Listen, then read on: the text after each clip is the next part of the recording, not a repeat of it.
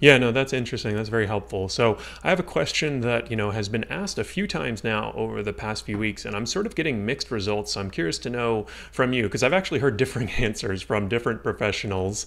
And it has to do with getting, let me see if I can find it. Someone just asked it, but I have it here too, because a bunch of people sent it in. And Dennis says, you can only get one thing. It's either PPP or unemployment. I'm assuming he says not both. So I guess my question to you, Logan, is can you get a PPP loan and unemployment insurance? Because sort of what we've seen happen is, at first, right, there was no unemployment, right? Everyone, especially with the drivers and the independent, contractor crew, they were waiting for these PUA websites to get set up and all that. And the PPP loans, there was all this buzz around the PPP loans. And so I know a lot of people applied for one, and now a lot of people are starting to get unemployment or PUA, and now they're getting their PPP loans back and saying they were either approved or, they're wondering what Right. they should do. So what have you seen there? Is there like specific guidance from the IRS or anything like that? I mean, in this for this matter, I say you should be safe. I mean, collect PUA, but then once you get that PPP money is supposed to be used for payroll, and part Right. of that would be to pay yourself, right? So I think a conservative position would be, don't really double dip there, Yeah. because when you're going to do your unemployment reporting for your business, they're gonna see that kind of disconnect, Yeah. right? When you file your unemployment tax form for your business. Of course, I'm speaking from like a business owner's perspective that actually has to do that quarterly reporting, right? Mm-hmm. You have to submit it to your state, and they're going to say, "Hey, whoa, whoa, whoa, whoa, whoa! So you had all this, you got the, you paid yourself payroll, but Mm-hmm. then from the PPP funds, but then you were also collecting PUA. Why is that happening? Yeah. Will they have the protocols in place to uh, catch that for everybody, or push back on that for everybody? I don't know, because there's just such a high Right. volume here. But I think the conservative position would be, if you got the PUA, probably best to put the pause on once you get those PPP funds, right, which are Yeah. supposed to be used to pay payroll and including yourself. Yeah. So that's And my take on that. yeah, and I think that we just released a video this morning. If people are curious, kind of explaining what each of these programs are. So if you guys are wondering what the hell PPP is, maybe you've been living under a rock for the past few months or not watching the channel. We've been covering it extensively. But I think the thing, a lot of times, I really liked your explanation, Logan, because there isn't, like clear-cut rules for a lot of these situations and a lot of these programs, because they're so new and they're changing so quickly. And so I think you have to just think about it logically and understand what the potential risk is. So like the example, you highlighted is perfect. Like, what is PUA for? It's like that unemployment insurance. Okay, so what is PPP loan for? It's to cover your payroll for 2.5 months, right? So if you're getting unemployment insurance and you're now applying for a PPP loan to also cover your payroll, it seems like you're sort of double dipping, right? So if you did that and got caught and got in trouble, like, you probably shouldn't be shocked. It would be kind of like Right. the simple way of saying that. Are they going to catch you? I don't know. Your guess is as good as mine.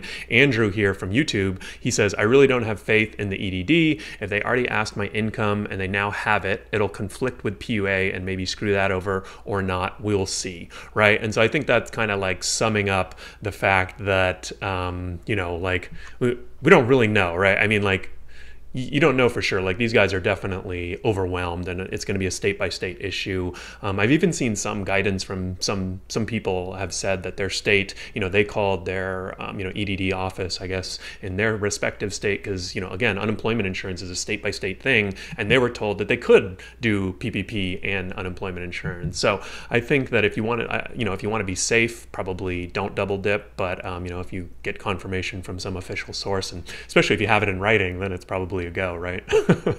Yeah, that usually tends to be the case. Although I have found that when you call people on the phone, at whether it's the IRS or state agencies, um, sometimes they do say things or even email Yeah. things that if it's in conflictance with some other official guidance the state or the IRS has, the IRS would say, hey, well, this is the authority. What Yeah. they said is to be taken as less authority as what the official guidance is. So, but yeah, generally, if you do have an email or something like that, it can really help your case. Yeah. And of course, some states are more aggressive than others, as we know. Plenty And of questions yeah, here for you.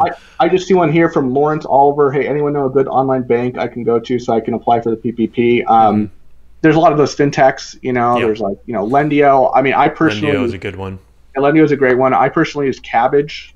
Hmm. Um, and I got mine approved. Like, I submitted my application like in the evening time, and the next morning I got the email that it was approved. Wow. So, When was this? Recently or? yeah, it was recently. Yeah, it was actually just this week. So, Oh, cool. yeah, so Yeah, the money's still out there for the PPP. You know, a lot of people are like, yeah. well, the money's running dry, and yeah, it's going quickly, but don't be discouraged if you haven't applied yet.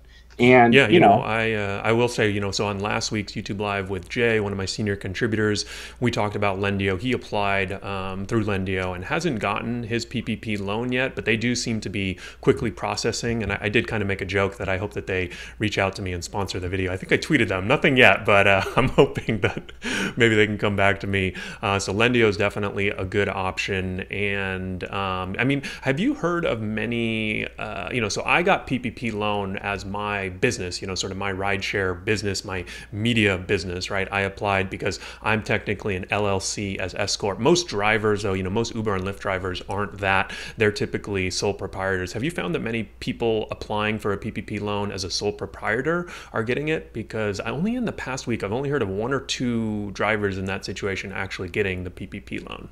yeah, I mean, it definitely is trickier for that sole proprietor independent contractor crowd because they have to submit their Schedule C. Right. Gotcha. And, that's Which a they little should bit. still have, though, right? I mean, it's They should still have that. But from a lending perspective, they'd rather just have the W-3, the 940, actual W-2 wages. gotcha. Right. So it's That easier. kind of thing. Easier documentation. Right. Which, you probably did for your business, reporting the I just wages sent that you in my paid to your tax people. returns. Yeah. Yeah, stuff like that. So that's what I'm seeing as well. They're definitely, it seems a lot more streamlined for businesses that have, a separate legal entity, a separate, tax structure. It seems to be a lot more streamlined for them than for the independent contractor crowd. I mean, yeah, I've heard people, even with the lenders, the fintechs I mentioned, I'm seeing folks that, independent contractors who applied a while ago still have gotten crickets. Yeah. While it seems that for those that have that structure set up, it's just an easier underwriting process, I imagine, from the lender's perspective. So Gotcha. Yeah. it's That's, unfortunate, but yeah.